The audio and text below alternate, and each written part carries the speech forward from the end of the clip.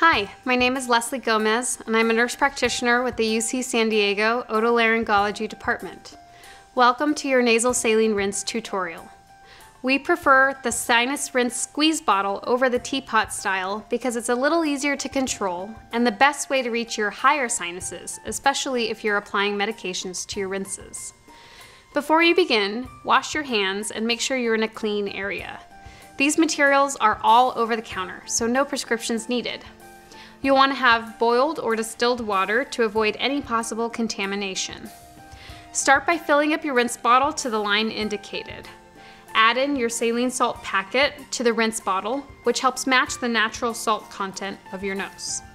This will not increase your overall salt intake. You could also make your own at home by using the recipe shown. Put on the lid and shake gently to dissolve. If your provider instructed you to add any medications to your rinses, add it in now, along with the salt packet. Tilt your head downward and insert the end of the bottle into one nostril, pointing slightly towards the back of your head, like this.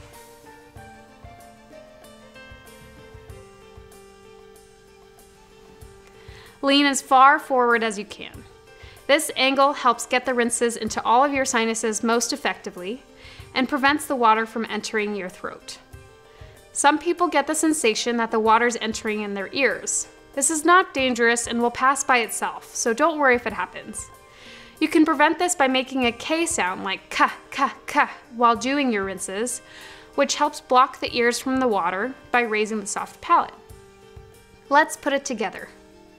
Lean forward with your chin down, insert the nozzle into one nostril, make your K sound, squeeze gently, and let it go.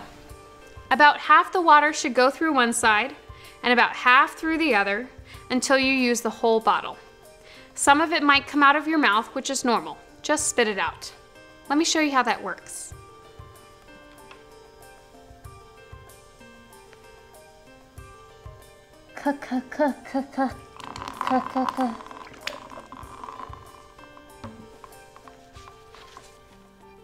You can fine-tune the exact angle that works for you.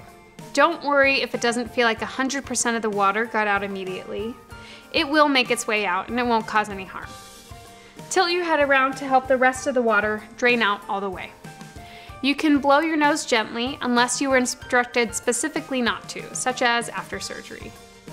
Rinse out your bottle completely when you're done and let it dry all the way. You can wash the bottle in the top rack of the dishwasher about every week or so. Change it out for a new one every 3 months, or if it ever shows any cracks or moldy growth. Thank you very much.